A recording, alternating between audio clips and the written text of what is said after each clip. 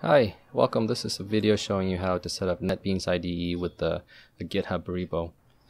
First off, you'll need to have a GitHub account, so that won't be covered in this tutorial. If you haven't logged in, log into your GitHub account and start a new project, either by clicking on the Start New Project button or going to the little plus symbol and creating a new repo. So once you've done that, just give your repo a name. So in my case, it'll be a quick demo using Java. So set the repo name and initialize this repo with the README. So check that and click on the Create Repository button. Okay, so there you have it. Now you just have an empty repo just sitting there to be used. So if you switch over to NetBeans, if you haven't already loaded up, so all you have to do is go to Team, Git, and click on Clone. Once there, I've already set up all the information that's needed. Just point to the URL that was created with your repo, so it's pretty much that one over there, and your password. If you haven't logged in before, you'll have to put in your username as well, and also to where you'd want to clone this repo to.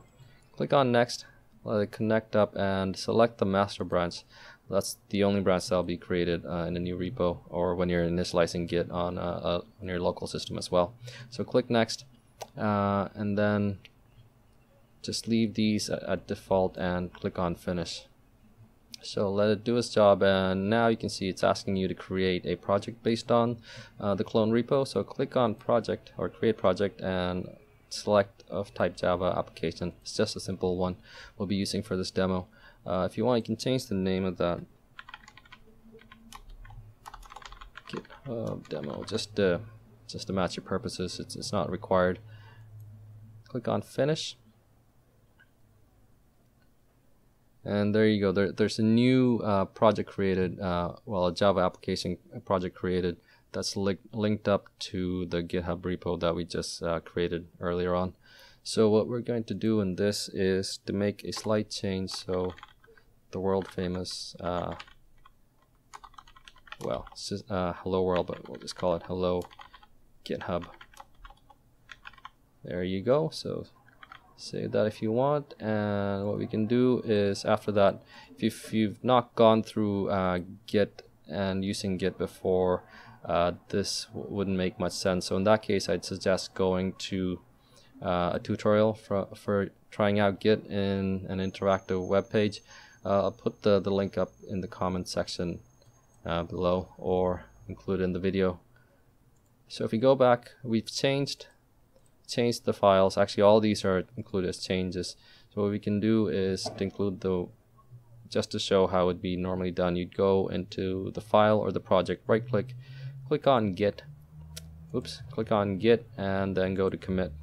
So it's already had a message there because I've run through this before, or you could just put in your own message and click on commit. So that's it. And once you've done that, just right click on the project or the file name as you would have it, go to remote, and I think you would have to pull this, not too sure, but it will just push it to the remote repo. So like I said, I've done this before, and it's configured from when you set up the repo and cloned it. So if it does ask, you can set all the details that you need. Otherwise, click Next and select the master branch for your local repo and to the master branch. If you had other branches, you could select which one you'd want to push to. So click on Finish, and you can see it working away, and it's done. So if you go back and refresh the page, there you go. You can see that your changes and your project have been cloned, and you actually pushed it back up to the repo. So that's about it. Thank you for watching.